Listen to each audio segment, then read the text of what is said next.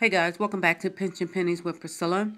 And although this says my Walgreens transactions, they're not really transactions. They're basically different deals that I just wanted to point out. And you can do them in whichever order works for you. The sales this week are not that good, especially at Walgreens.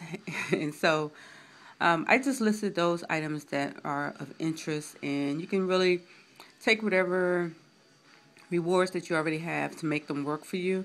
I don't know what deals were done this week, so I don't know what kind of rewards you guys already have. So I'm just going to list those items which I think are worth looking at, okay? The first thing is the Colgate Max Fresh toothpaste. If you get 2 of those for $2.50 each, you'll use 2 of the $1 manufacturer coupons that are in the Reinventing Beauty magazine. You'll pay $3 and get back a $3 register reward. The next item is the Luster toothpaste at $4.99.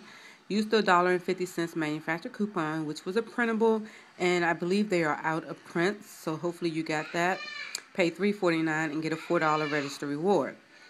Wait, booby.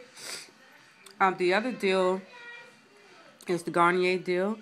You'll buy the Garnier shampoo, 1 of the Garnier conditioners, 2 of the Garnier Herbashine hair colors at $5.99 each. Use 2 of the $1 manufacturer coupons for the shampoo and conditioner. That's going to be in your April 1st Red Plum. Use 2 of the $3 Herbashine hair color coupons from your March 4th Red Plum.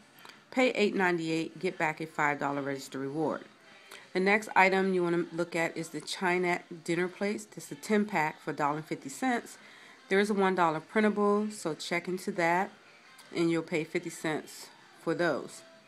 The other item is the Blue Diamond almonds. They're on buy one, get one for $3.79. Use 2 of the $1 manufacturer coupons from your January 29th Smart Source, and you'll pay $1.79 for the Blue Diamond almonds. So, those are the only items which I felt were worth looking at and possibly doing deals on. But like I said, I don't know what kind of rewards you guys picked up this week, so I did not put them in any particular order. Rearrange them, do the deals according to what you have available. Okay? So those are my Walgreens items for this week. Happy shopping, happy savings. Bye.